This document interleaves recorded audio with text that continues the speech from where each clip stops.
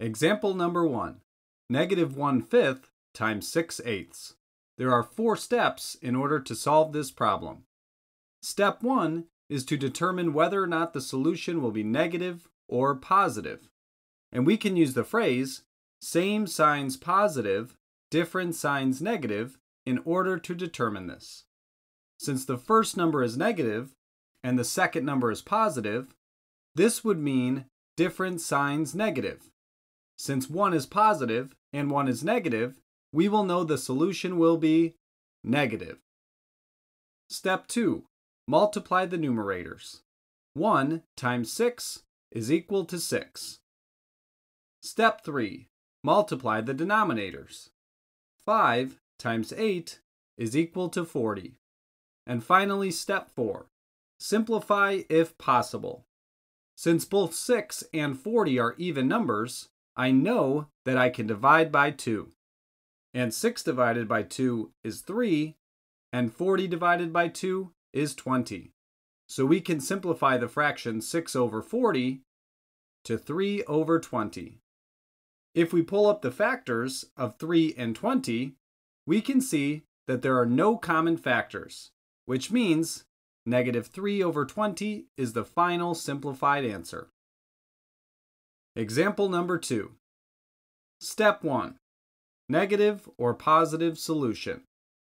If we look at the numbers, we can see that both numbers have a negative sign. So this will fall under same signs positive, which means our solution will be positive. Since that is the case, we can actually get rid of both these negative signs. This moves us on to step number 2.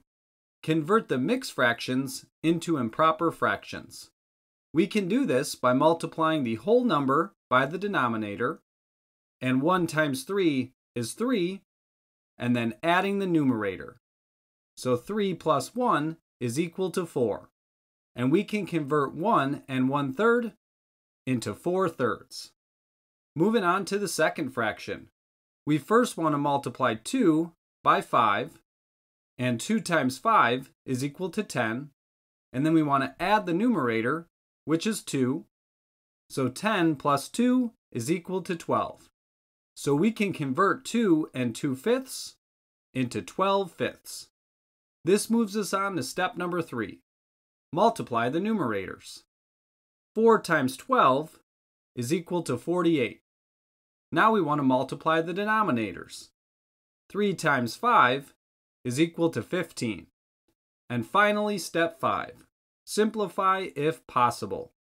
Since 48 is greater than 15, we know that this is an improper fraction.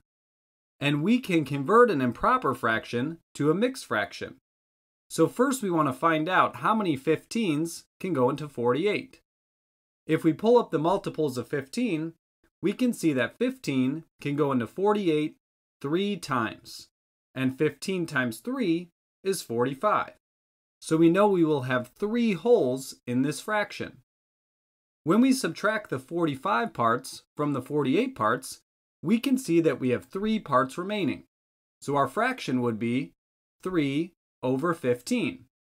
Notice I kept the same denominator.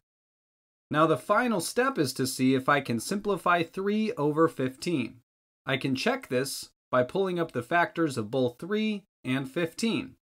When I do that, I can see that I have a common factor of 3.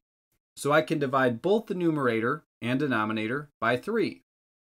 3 divided by 3 is 1, and 15 divided by 3 is 5.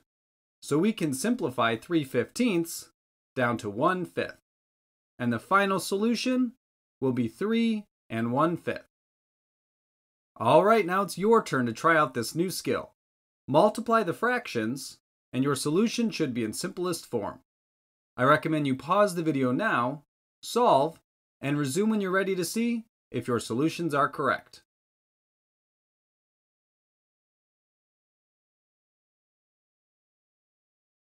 All right, let's take a look. For number 1, the answer is -1/5. And for number 2, the answer is 3 and 3/32. If you had either of these incorrect, I would recommend you pause, review your work, and see if you can find your mistake. Thank you for watching.